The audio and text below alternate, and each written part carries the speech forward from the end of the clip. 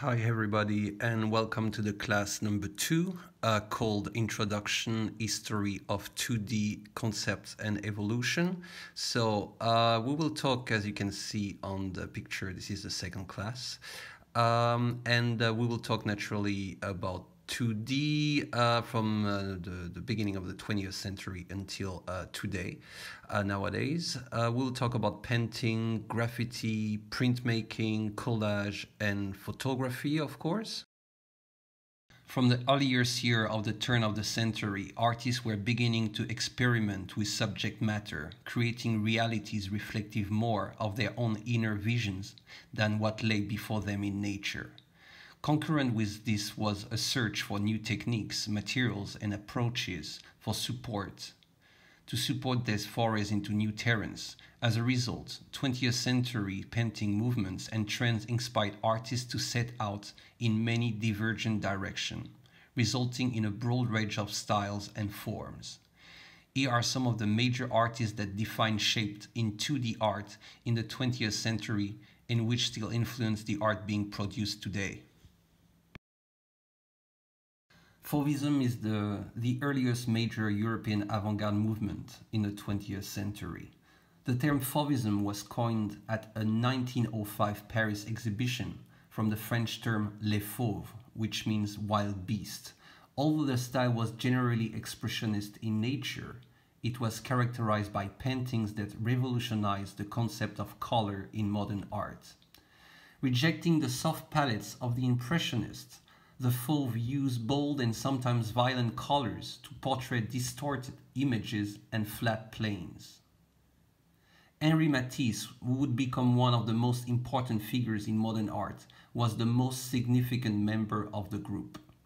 By 1908 in France, Fauvism had been eclipsed by Cubism as the most powerful influence on avant-garde artists.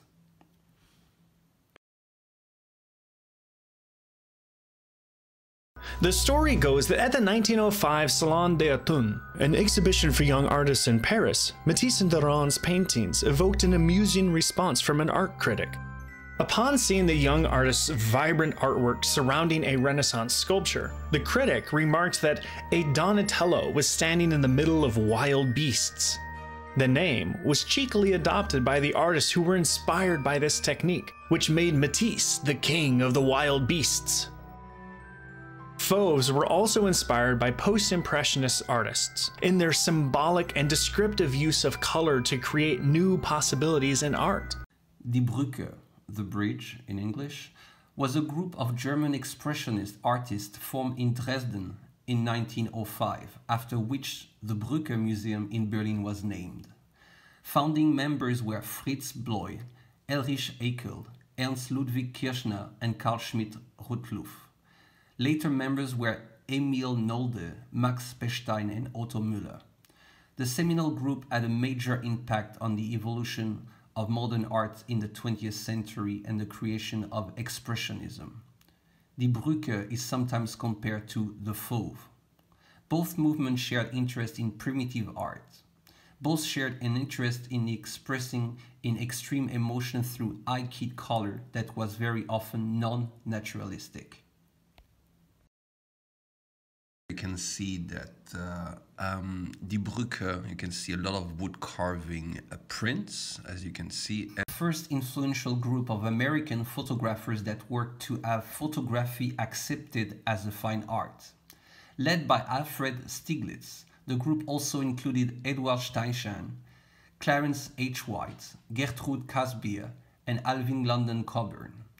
These photographers broke away from the Camera Club of New York in 1902 and pursued pictorialism, or techniques of manipulating negatives and prints so as to approximate the effects of drawing, etchings, and oil paintings. In 1910, the Photo Secession sponsored an international show of more than 500 photographs by its members or by photographers whose aims were similar to its own. However, the members of the Photo Secession had become divided. Some continued to manipulate their negatives and prints to achieve non-photographic effects, while others came to feel that such manipulation destroyed tone and texture and was inappropriate to photography. Torn by the division, the group soon dissolved.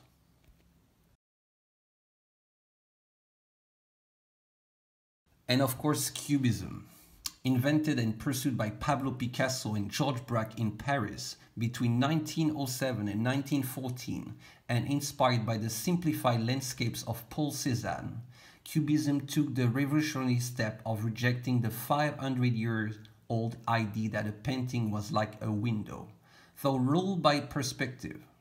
Instead, Picasso and Braque created more conceptual, subjective paintings that thought to represent the underlying structure of existence.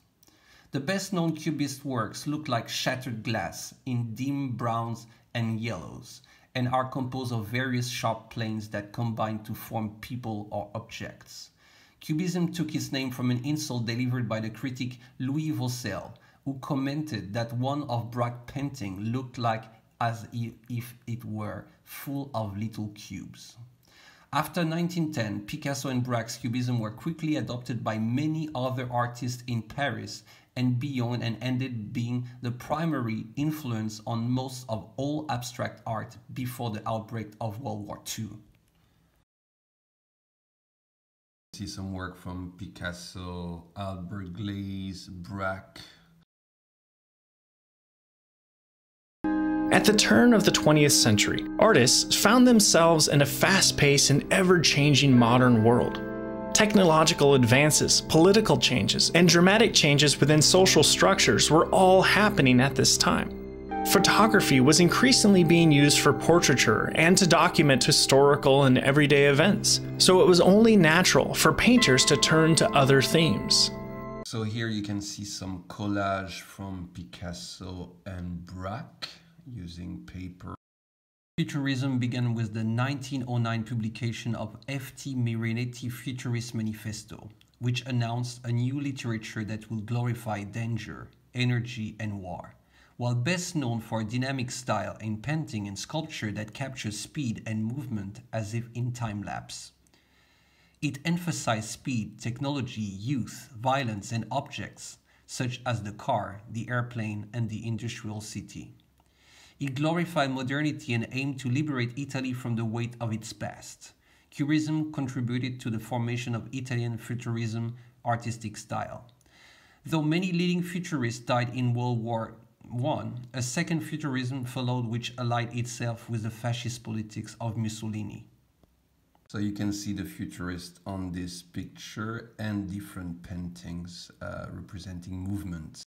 Reiter, the Blue Rider, was a group of artists united in rejection of the new Kunstvereinigung München in Munich, Germany. The group was founded by a number of Russian immigrants, including Wassily Kandinsky, Alexei von Wayensky, Marianne von Wehrelflick, and native German artists such as Franz Marc. August Macke and Gabriel Munter, they considered that the principles of the new Kunstvereinigung München, a group Kandinsky had founded in 1909, had become too strict and traditional. They formed the group in response to the rejection of Kandinsky painting Last Judgment from an exhibition. Their Blau Reiter lacked an artistic manifesto, but it was centered on Kandinsky, and Marc-Paul Klee was also involved. Their Blau Reiter lasts from 1911 to 1914. Fundamental to Expressionism, along with Die Brücke, which was founded in 1905. So that's the painting Der Blau Reiter, and that's Franz Marc painting. Suprematism. Coined by Russian painter Kazimir Malevich in 1915, suprematism declared a break with traditional modes of representation, embracing geometric abstraction and aiming to revolutionize artistic practice with an autonomous visual language of pure artistic feeling. Malevich stridently announced suprematism arrival with the staging of the last futurist exhibition of paintings, self-consciously positioning himself against the reigning avant-garde movements of the time and declaring a total rupture with the art of the past. Kazimir Malevich and some of its work, as you can see here. He did also some monochrome. Steel, a movement started by a group of Dutch artists based in Amsterdam, who thought to express an ideal of balance and harmony in both art and life, and whose ideas were disseminated by the magazine The Still, launched by Van Doesburg in 1917. The major creative influence within the group was Mondrian, who, in pursuit of a pure mono-objective abstraction, tied to any object or form than the achieved in Cubism, created reductive works composed of only straight lines, rectangles, and block of primary colors. This new plastic idea will ignore the particulars of appearance, but that is to say, natural form and color. On the contrary, it should find its expression in the abstraction of form and color, that is to say, in the straight line and the clearly defined primary color. The Still poster and some works from Mondrian. This is Mondrian here. So straight lines, primary color. A movement originating in Zurich in 1916 as a reaction both to the chaos of Western society in the wake of World War I and to bourgeois society, which was seen as having produced the war. It is characterized by the rejection of all form of art making in favor of anti-art that asserts art's relevance and explore new form of creation. A response to the tragedies of the First World War, Surrealism turned traditional subject matter on its head, positioning everyday objects to absurd situations in a search for a metaphysical truth rooted in the powers of creativity, imagination, and the subconscious. Dadaists are usually divided into two camps, those creating from anger and frustration, and those embracing the absurd. From Zurich, Dada spread across Europe, most notably the German cities of Berlin, Cologne, and Hanover, and eventually into the United States, particularly New York City. Its emphasis on the bizarre had a major influence on Surrealism, founded in 1924. See a picture of the Dadaist artist here in Paris, some collage and photo montage, as you can see here.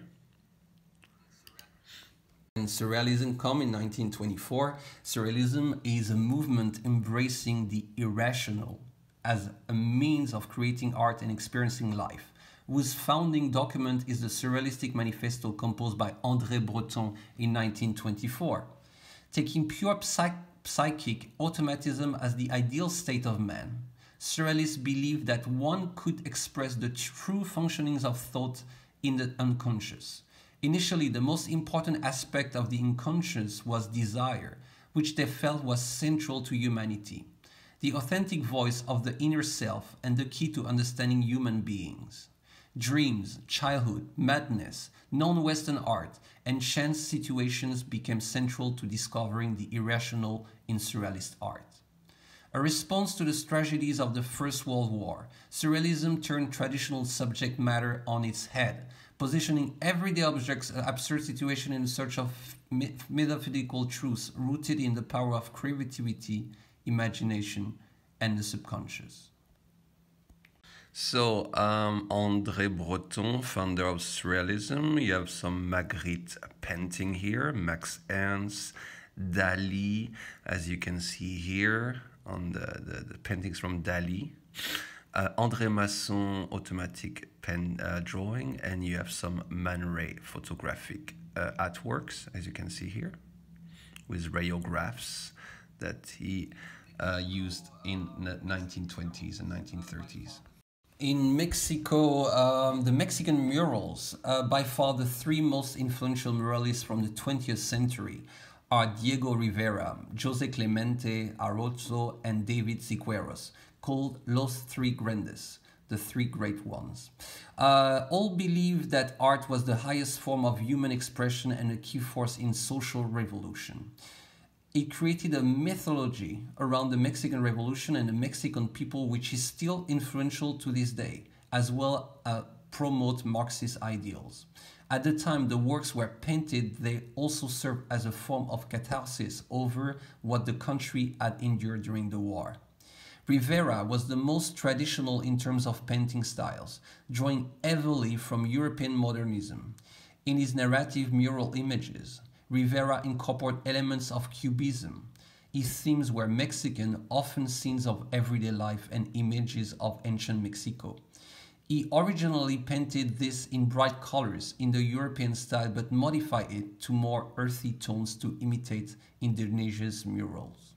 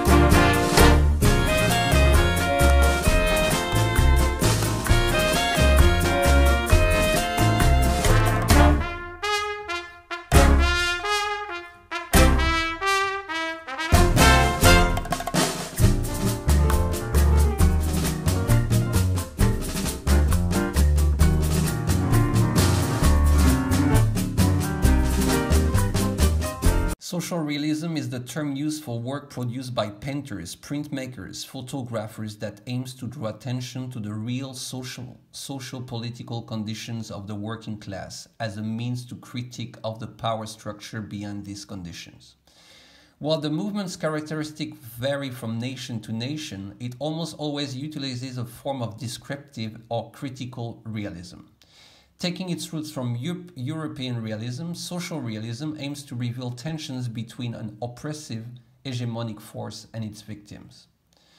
Consequences of the Industrial Revolution became apparent. Urban centers grew, slums proliferated in a new scale, contrasting with the display of wealth of the upper classes. With a new sense of social consciousness, the social realists pledged to fight the beautiful art, any style which appealed to the ear, to the eye, or emotion. They focused on the ugly realities of contemporary life and sympathized with working class people, particularly the poor. They recorded what they saw in a dispassionate manner. The public was outraged by social realism in part because they didn't know how to look at it or what to do with it.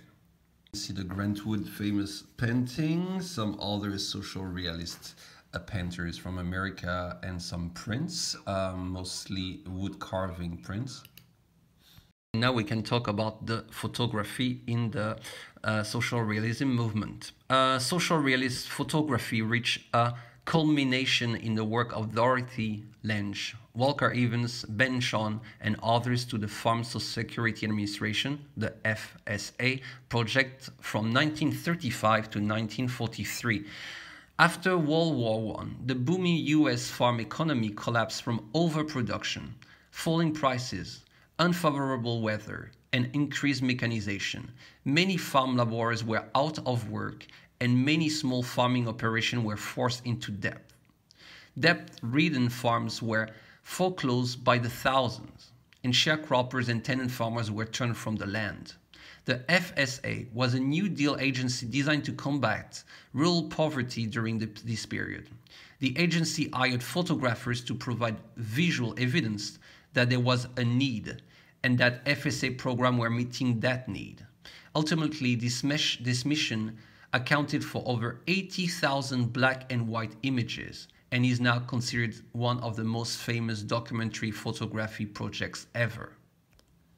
So very interesting photographers.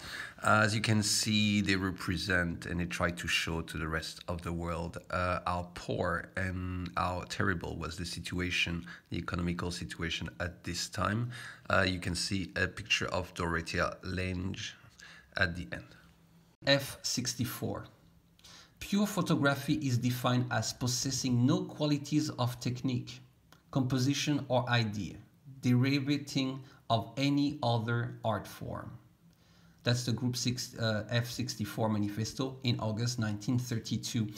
Yeah, it's formed in 1932, as I said. The group was a San Francisco Bay Area-based informal association of 11 American photographers, including Ansel Adams, Imogen Cunningham, and Edward Weston.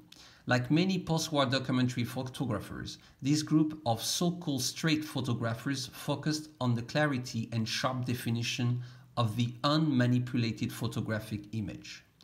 Committed to a practice of pure photography, Group F64 encouraged the use of large format view camera in order to produce grain-free, sharply detailed, high-value construct photographs.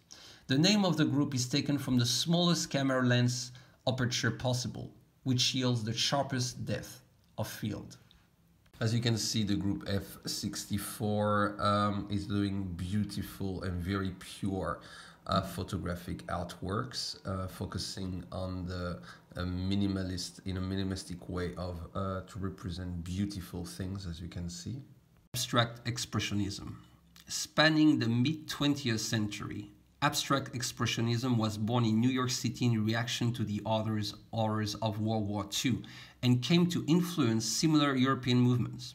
Here the focus was on the abstract, with an emphasis on form and color to achieve a subconscious interpretation of the artist's inner vision.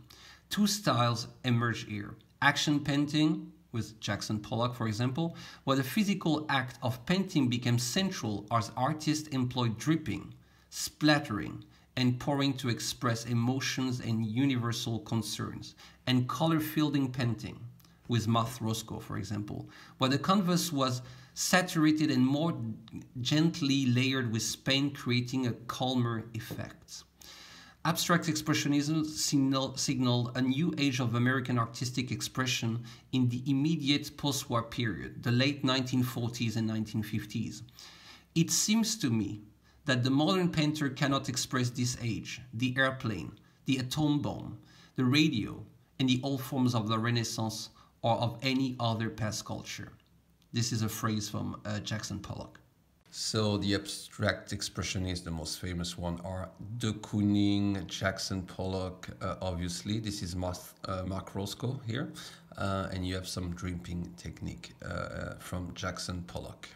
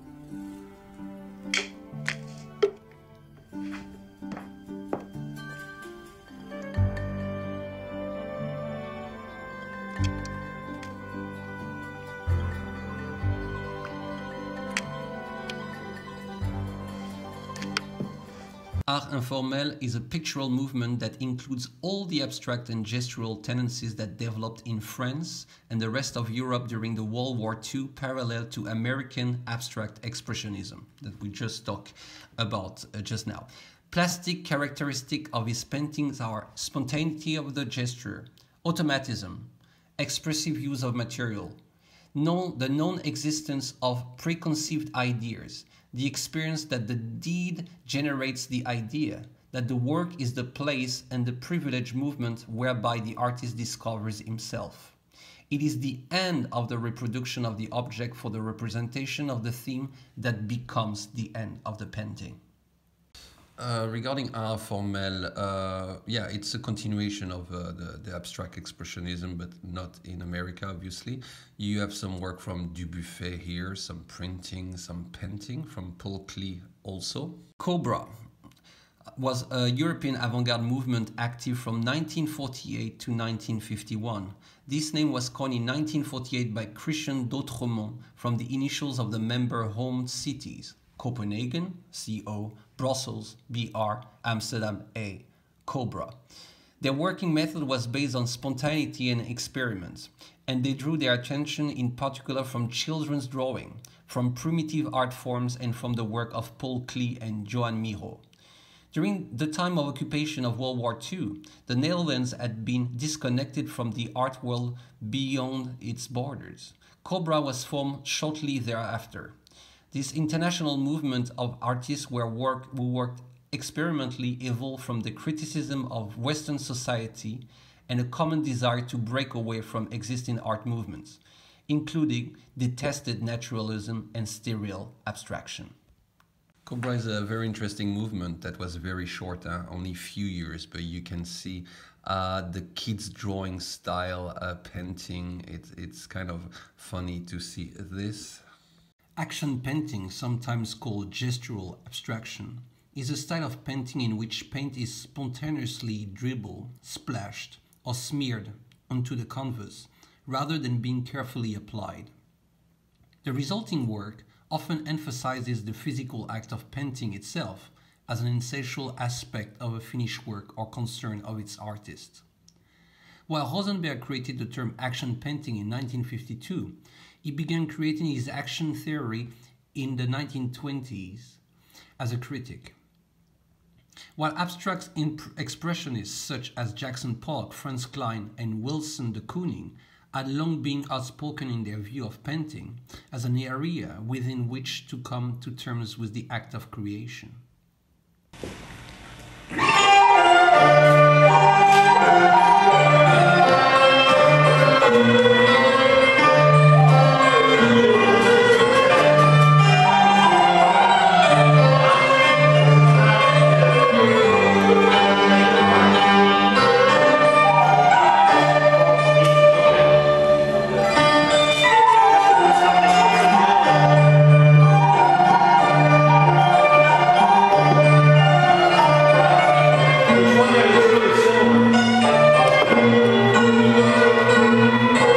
Edge painting, a term originating in the late 1950s for abstract painting characterized by sharply defined geometric areas of flat colors conveying little or no depth, such as works by Ellsworth Kelly, Kenneth Nolan, Ad Reinhardt, and Barnett Newman. In addition to historical paintings, this term can be used to describe the appearance of contemporary works as well as sculptures. So you can see here the flat color surface, so the art edge painting examples, as you can see here. The New York School of Photography is identified as a group of photographers who lived and worked in New York City during 1930s, the 1940s, and the 1950s. Their work was marked by humanism, a tough mind style, photojournalistic techniques, the influence of film noir, and the photographers Lewis Hine, Walker Evans, and Henri Cartier-Bresson, and that it avoided the anecdotal descriptiveness of most photojournalism and the egoism of American action painting. So many interesting photographs from the New York school. As you can see, this is Robert Frank, and yeah, despite in the American society at this period, and this is Hygge.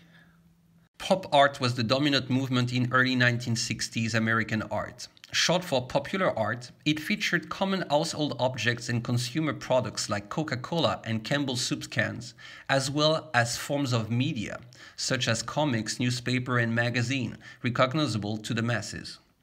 Artists often created pop works using mechanical or commercial techniques, such as silk screenings.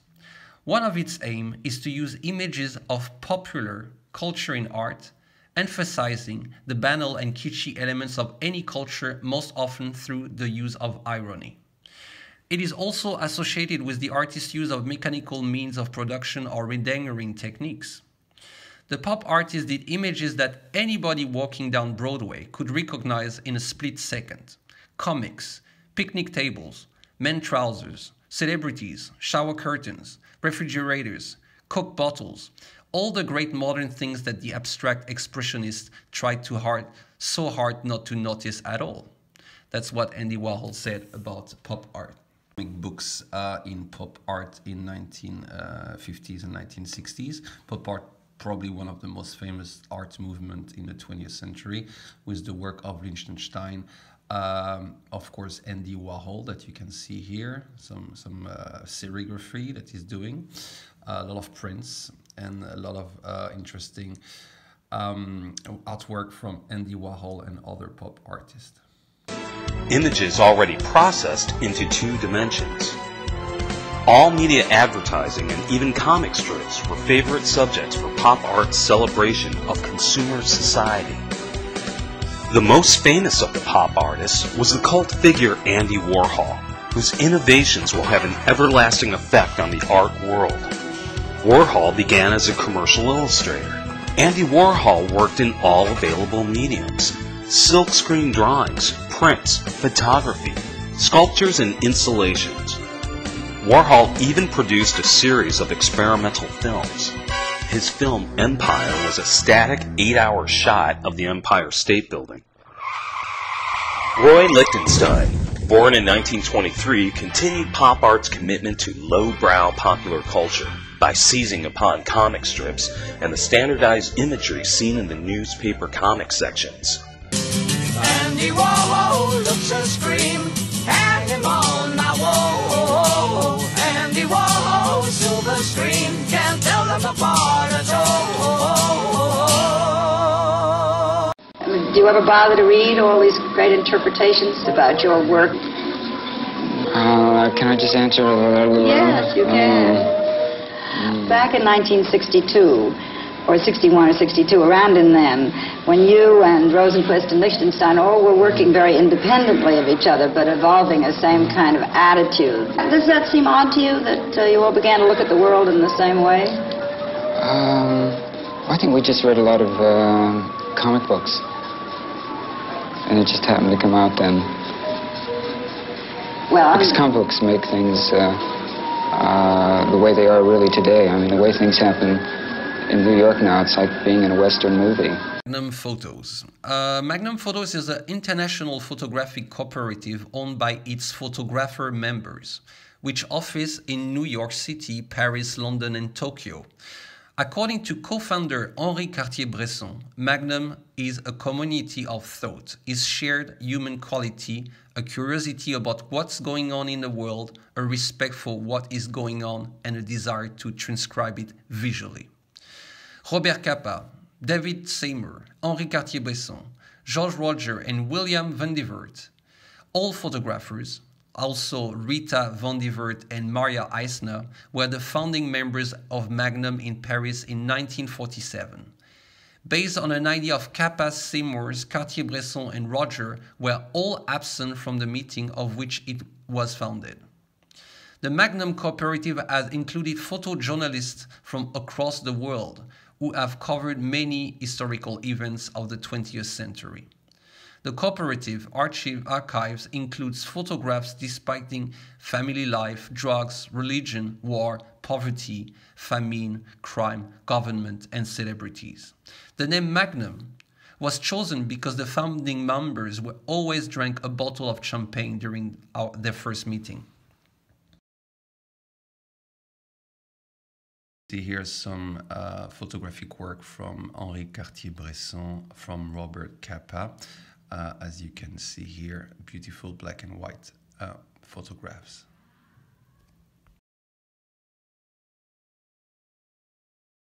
Nouveau Réalisme, a movement founded in France in 1960 by the art critic Pierre Restany as a response to American neo-dada and pop art. Nouveau Réaliste, including most prominently Yves Klein, worked in a wide variety of forms, including painting, collage, assemblage, happenings, and installation. The group initially chose Nice on the French Riviera, at its home base since Klein and Armand both originated there. Nouveau Réaliste made extensive use of collage and assemblage using real objects incorporated directly into the work and acknowledging a depth to the ready-mades of Marcel Duchamp. Here you can see Yves Klein, Jean Tinguely, and his wife Niki de Saint-Phal. Niki de Saint-Phal, who where you can see some prints and drawings that represent a part of New Realism, and Yves Klein monochrome, different color blue, mostly blue because he was really in love with this color. Yves Klein did tons of monochromes of different colors, but he chose three main colors, which was the blue, International Klein blue, the pink, and the gold. That was very much his signature. The blue color is the spirituality, and the pink, which is the flesh. And gold symbolized the passage into the immaterial. Everything Yves Klein did has been intense. Aesthetically speaking, he was really doing something different. But that was Yves Klein. He was possessed. He really showed to people the immaterial. For his birthday, he decided that he gonna do something very important, which he called the void. He gonna make the gallery his work, and he paint everything in white, and it was absolutely fantastic. Of course, the critics were having fun of this guy who pretend that there is something who exists even when it's empty. The world of Yves Klein is something special. He is extremely spiritual. In 1960, he did a newspaper. And this newspaper, like any newspaper, you have to have a very strong image in the first page. He decided it will be him jumping from a roof, spiritually up to the sky. And he became a huge success. Of course, people ask, did he really jump? He did the famous anthropometry. The model become the pen brush, and you print it on the canvas. Then he had an idea. He decided that he gonna do a public anthropometry. He had the three models who came and did that in front of the audience, and also he had some musicians who were playing the symphonie monotone silence. Minimalism. Minimalism in visual art, generally referred to as minimal art, emerged in New York in the early 1960s as new and older artists moved toward geometric abstraction, exploring via painting in the case of Frank Stella, Kenneth Nolan, Al Eld, Ellsworth Kelly, and Robert Ryman. In a more broad and general sense, one finds European roots of minimalism in the geometric abstraction of painters associated with the Bauhaus, in the works of Kazimir Malevich, Pete Mondrian, and other artists associated with the Steel movement and the Russian constructivist movement. Minimal art is also inspired in part by the painting of Barnett Newman, Adrian Art, Joseph Alberts, and Kazimir Malevich. Minimalism identifies works of art most often comprised of geometric shapes in simple arrangements and lacking any decorative or dynamic flourishes. These geometric shapes characterize the elemental or bare bones forms of art, which, according to critics, represented the culmination of modern art progression toward the most simplified form of abstract art possible. Here you can see some paintings from Frank Stella and from Sol LeWitt. So both minimalistic artists, as you can see. It's pretty straightforward. It's like vivid colors and straight line and geometric patterns, as you can see here. Its posture is not romantic. Its method is not improvisational. It's a kind of more classical, more controlled art that, in a certain sense, reacted against the action conception of abstract expressionism and against what by the late 50s had come to be a great deal of very bad painting made in abstract expressionism's name. It seemed to me that the action painters, and particularly the second generation action painters, adopted an attitude towards painting which was based a lot on an idea of all-over attack, but that they didn't, basically they were inconsistent. They didn't really carry it out. In other words, it was supposed to be an all-over painting, but it ended up in working with a kind of, or it seemed to me, too much of a conventional push-pull. The other big thing was, as far as I was concerned, that they almost all seemed to get in trouble in the corners. They always started out with a big expansive gesture, and then they ended up fiddling around or trying to make that one explosive gesture work on the canvas in some kind of way. And it seemed to me basically in sort of painting in energy terms finally compromised by all of the fixing up that went around the supposedly loose and free explosive image. Neo-expressionism developed as a reaction against conceptual art and minimal art of the 70s. Neo-expressionists returned to portraying recognizable objects such as the human body, although sometimes in an abstract manner, in a rough and violently emotional way, often using vivid colors. Neo-expressionists were sometimes called trans avant-garde or the new fauve. It is characterized by intense subjectivity and rough handlings of material.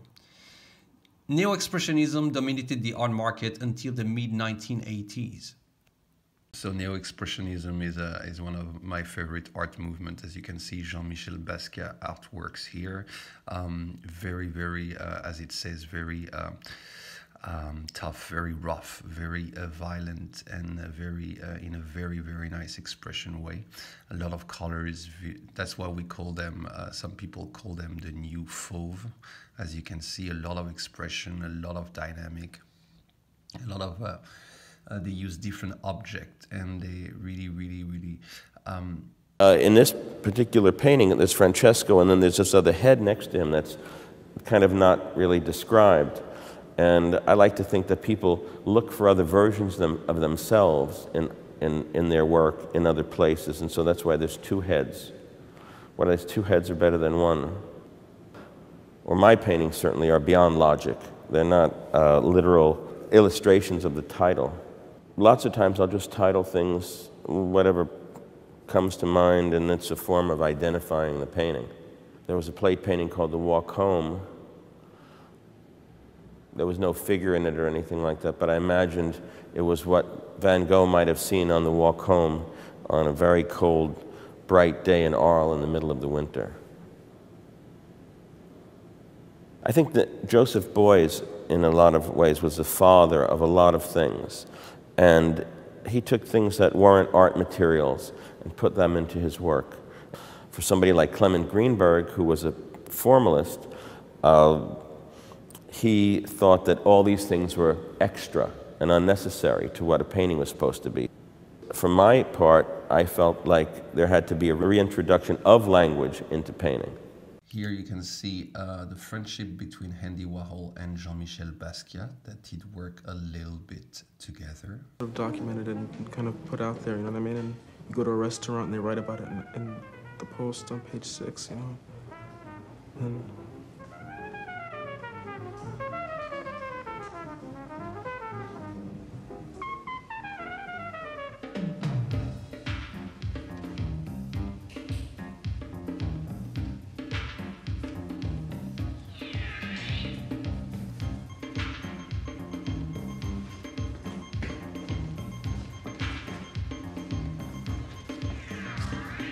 So tell me about your party last night. you know, Kate came over and That was good. Some people in the middle of the night. Listening to record and stuff.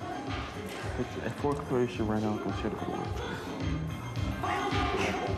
Yeah, 4:30. It was fun last night with the club. Jean, can you lower the magazine a little bit? That's good. Great. Art finds its origin in the graffiti artist who started showing in galleries and art institutions during the 1970s and 80s, like Keith Haring and Jean-Michel Basquiat. That their work existed both on city walls and in galleries and museums will significantly influence subsequent generation, specifically artists like Banksy and Ferry. Given its origins in illegal activity and characteristic interest in subversion and politic and social action, street art has always had a fraught relationship with the art world in general. We cannot talk about, we have to talk about Keith Haring and Jean-Michel Basquiat, especially Keith Haring if we want to talk about graffiti art. You can see Keith Haring here and some of his famous art pieces. He started to use the black, empty advertising panels on the subway station walls for his own artwork. Using white chalk, Haring filled the panels with simple images made up of clean lines and cartoonish characters. Some of his signature and iconic drawings included dancing figures, a barking dog, and the radiant baby, crawling infant emitting rays of light. Haring quickly gained popularity in the art world and the attention of New York City commuters, and even the city authorities, who were quick to cover his work with paid advertisements. By the mid-'80s, he was having exhibitions and creating large murals all over the world. One of his most iconic murals was done on the Berlin Wall, where he portrayed linked figures in the colors of the German flag, symbolizing the quest for unity between East and West Germany. Throughout his career, Haring befriended other iconic artists, including Andy Warhol, Kenny Scharf, and Jean-Michel Basquiat, who influenced his artistic perspective in the Figuration libre is a French art movement of the 1980s. It is the French equivalent of bad painting and neo-expressionism in America and Europe. Young Wilde in Germany and Trans-Avangarda in Italy. The term was coined by Fluxus artist Ben Vautier. The group was formed in 1981 by Robert Combas, Rémy Blanchard, François Boiron, and Hervé Di Rosa. Other figures include Richard Di Rosa and Louis James. Between 1982 and 1985, these artists exhibited alongside their American counterparts Keith Haring, Jean-Michel Basquiat, and Kenny Scharf in New York City, London, Pittsburgh, and Paris. Figuration libre can be translated as freestyle. So you can see here the work of Robert Combas and Hervé Di Rosa that you can see here, and this is Ben who wrote a lot of words, mostly white on black background, and this is Di Rosa again, as you can see. Photorealism is a genre of art that encompasses painting, drawing, and other graphic media in which an artist studies a photograph and then attempts to reproduce the image as realistically as possible in other medium. Photorealism evolved from pop art and as a counter to abstract expressionism as well as minimalistic art movements in the late 1960s and early 1970s in the United States. Photorealists use a photograph or several photographs to gather the information to create their paintings, and it can be argued that the use of a camera and photographs is an acceptance of modernism. However, the admittance to the use of photographs in photorealism was met with intense criticism when the movement began to gain momentum in the late 1960s. Despite the fact that visual devices has been used since the 15th centuries to aid artists with their work. So we cannot talk about photorealism without talking about Chuck Close. That's him right here. Chuck Close, one of the most famous photorealist artists, and you can see here the work of Richard Estes. So they are using photographs and try to reproduce. They're using a different medium as realistic as possible. Conceptual photography and conceptual art of the late 1960s and early 70s often involve photography to document performances, ephemeral sculpture, or actions. The artists did not describe themselves as photographers. Since the 1960s, artists using photography like Cindy Sherman and laterly Thomas Ruff and Thomas Demand have been described as conceptual. Although their work does not generally resemble the lo-fi aesthetic of 1960s conceptual art, they may use certain methods in common, such as documenting performance, like Cindy Sherman, typological or serial imaginary like Thomas Ruff, or the restaging of events with Thomas Demand. The term has perhaps been used most specifically in a negative sense to distinguish some contemporary art photography from documentary photography or photojournalism. Conceptual photography is often used interchangeably with fine art photography, and there has been some dispute about whether there is a difference between the two. You can see some work of Cindy Sherman, a very, very famous photographic artist. She used to record a lot of performances using photography as a medium, as you can see. And we will see other artists like this photographer making a lot of portraits, as you can see, and beautiful other artwork. You see, it's very pure, it's very clean, and it's now we talk about Robert Mapplethorpe and Nan Golding because we need to talk about these two artists. This is the work from Robert Mapplethorpe, as you can see, and this is the work from Nan Golding, both working on people with problems, people who had difficulties in life with different sexual orientation. This is the work from John Baldassari, very interesting work, as you can see, print and pictures. He was using adhesive dots of colors to put on people's face. That's one of his famous work. And of course, I wanted to talk about two female artists that were very influential and very great artists in this century, which is Yayoi Kusama and Louise Bourgeois, where you can see some of their work in 2D. They both work with sculpture and they did a lot of sculpture together, but I wanted to show you their work in drawing, printing, and painting. Gilbert and George, two famous artists, as you can see, who use photographic ideas in a very stylistic way. As you can see, they did some prints, of course, and used some colors, and were famous for showing themselves in different kind of situations. A's are young British artists. A group primarily active during the 1990s, although the label, which derives from a series of exhibitions mounted in the mid-90s at London's Saatchi Gallery, is still applied to some of its major members, such as Damien Hirst, Tracy Emin, and Jake and Dennis Chapman. Most were educated at the Goldsmiths School of the University of London and introduced in the 1988 Damien Hirst curated exhibition, Freeze. The YBAs drew stylistically from minimalism and conceptualism and often focused on the darker aspects of contemporary life. The core of the YBA group graduated from the Goldsmiths BA Fine Art degree course in the classes of 1987-1990.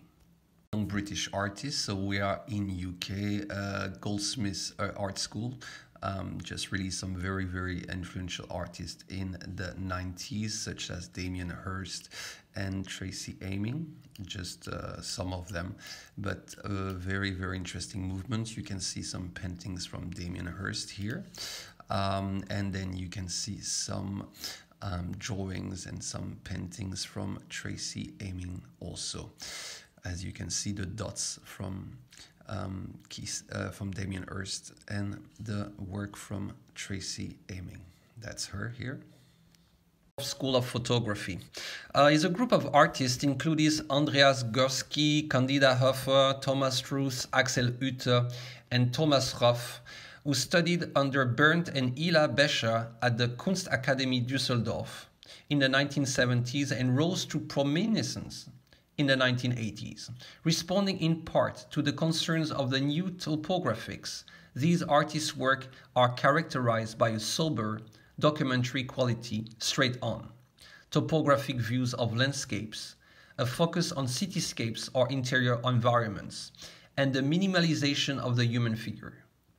Since the 1990s, aided by new technical capabilities in digital photography and printing, a hallmark of the group's photographs has been a combination of dazzling detail and monumental size, giving the works an immersive quality and contributing to a blurring of the boundaries between photography and painting.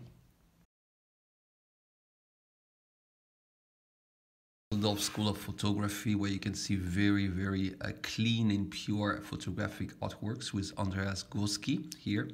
As you can see, very nice piece of art.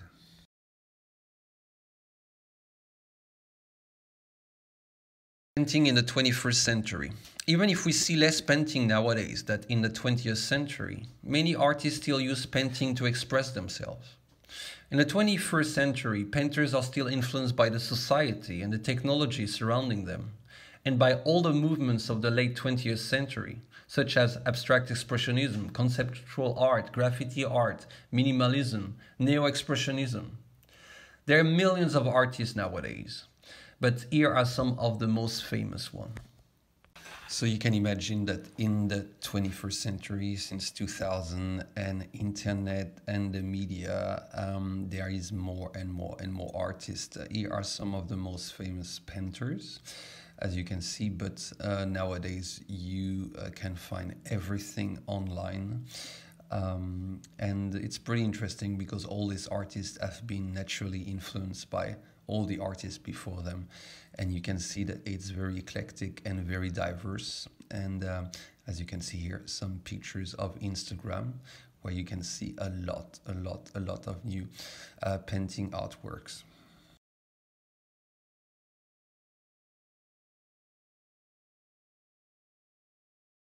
Graffiti and street art in the 21st century, is too fair to say that there were street artists in the 20th century who successfully crossed the line from graffiti into the world of galleries. Keith Haring, Jean-Michel Basquiat being obvious example. But it wasn't until graffiti hit the 21st century that it became acceptable for street artists to combine both street art and studio work, with a whole range of new galleries emerging who were prepared to concentrate their efforts on urban contemporary art. The same for graffiti art, and Nikos, and Bansky. Of course, Keith Haring was a precursor in the 1970s and 1980s, but here you can see some work from Bansky. And here you can see very interesting people using a car and robotic arm to do some murals and graffiti and street art.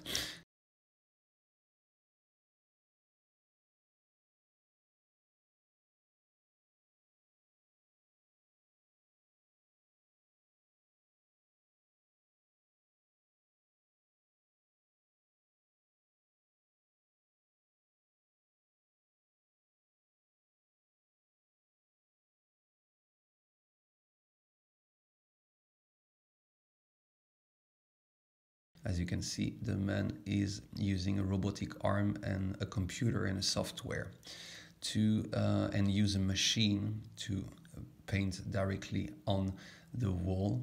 So it's pretty funny to see how creative are people, especially nowadays when you can use all the technology that you want and try to be different from what people have already done. So that's very interesting. And you see another artist who is using a robot also to paint a very high tower. You can see that here. People ask if it's art. Of course it is. As you can see, the result is quite beautiful and stunning. Collage in the 21st century. Creating a collage has for the most part become easier with the advent of computer software such as Adobe Photoshop, Pixel Image Editor, and GIMP. These programs make the changes digitally, allowing for faster workflow and more precise results. They also mitigate mistakes by allowing the artist to undo errors. Yet some artists are pushing the boundaries of digital image editing to create extremely time-intensive composition that rival the demands of the traditional arts. The current trend is to create pictures that combine painting, theater, illustration, and graphics in a seamless photographic whole. Collage in the 21st century, of course, with Adobe, Photoshop, and other software. Nowadays, most people don't take their scissors and just like cut off some images in magazine or newspaper. We all do that on our computer. So you can imagine the number of possibilities. You have the work of different artists here, very interesting. Annegret Soltau on this one. Rex Ray on the other one. It's very, very amazing what we can do today.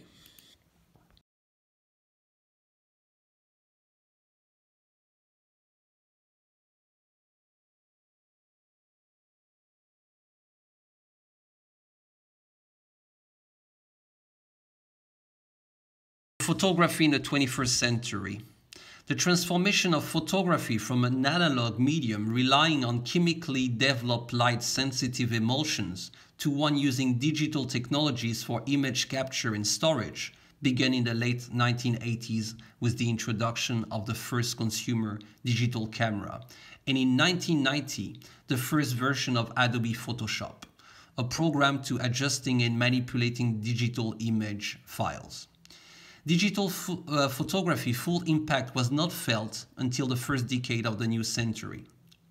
Many artists using photography as their medium developed creative approaches that took advantage of digitally altered images, extending a long history of photographic collage, double printing, and other pre-digital forms of manipulation. Arguably, the most profound impact of digital photography has been the proliferation of picture taking and picture sharing. Since 2007, the year Apple introduced its first iPhone, so-called smartphones have become ubiquitous, as have picture sharing applications like Facebook, Twitter, and Instagram that enable users to upload pictures from phone to internet in a matter of seconds. I wanted to finish with the photography in the 21st century because, as you can see, it's probably the medium that is the most used today. Most people have a video camera. We all have a phone. We're taking pictures every single day. And the social media, the internet, is a database of billions and billions and probably trillions of images and pictures. So many artists are using, of course, this medium to express themselves. You can see here the work of David LaChapelle, obviously Annie Leibovitz before, but very, very interesting work in photography. You can see that. This is Steve McCurry, as you can see. And at the end, I wanted to show you Terry Richardson with Lady Gaga on a photo shoot.